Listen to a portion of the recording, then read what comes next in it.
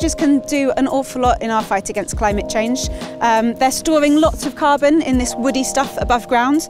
They're storing carbon in their roots above ground, but they're also constantly adding carbon into the soil as soil organic carbon, below the hedge itself. They clean the air, they reduce the impacts of climate change. They also actually reduce the rate of, flood waters. So if you're in an area that has a risk of flood, if you've got hedgerows in that area, they'll act as a barrier to slow the flow of water down into, a town or a nearby city, or, any area as well. So they have that benefit.